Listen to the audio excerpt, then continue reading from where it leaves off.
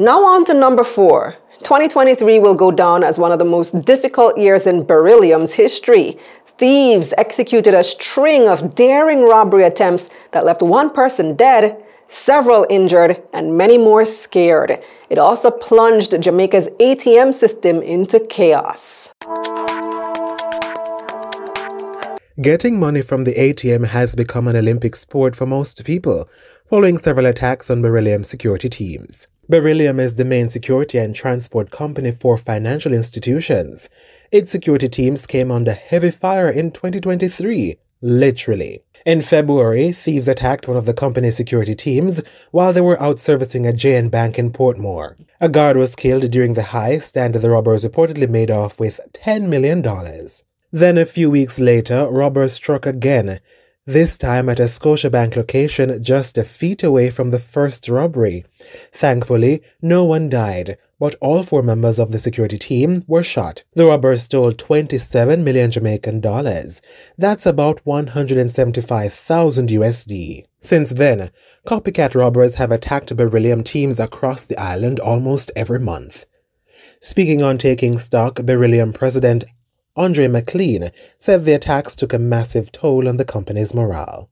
I'll tell you what caused me probably the biggest stress over the last year, and it is looking at my fellow colleagues who strap on a bulletproof vest and say to them, yes, we know there are guns, we know there are issues out there. Okay, let's go to work now, right? And that's not our demeanor. We really value our team members, and knowing the type of risks, talking to them, even after a shooting, after a killing, to have that type of staff meeting and to be resilient and get back out there to convince them. We have a lot of goodwill, as a leadership team, and the people believe in us and believe that we are going to do what we say to protect them and safeguard them. Because at the end of the day, everybody just simply wants to just earn their bread simply. We want to be facing gunfire and the ridicule of the public, which has been another challenge where we became TikTok famous, not for good things.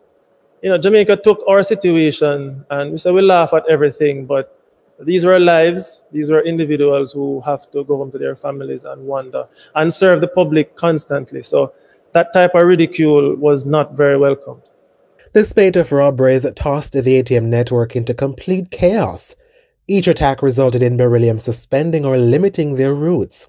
This meant that ATMs ran dry for days at a time and customers were left without cash. The police have made several arrests, including a team from Beryllium itself. McLean said the company is working with the police and the financial institutions to develop better and safer strategies for transporting cash.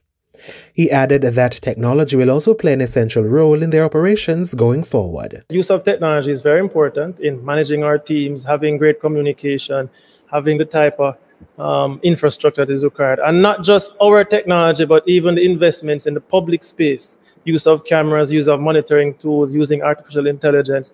Those things are currently underway, implemented as well. But again, you can never have too much technology. But again, once we make it very useful to us.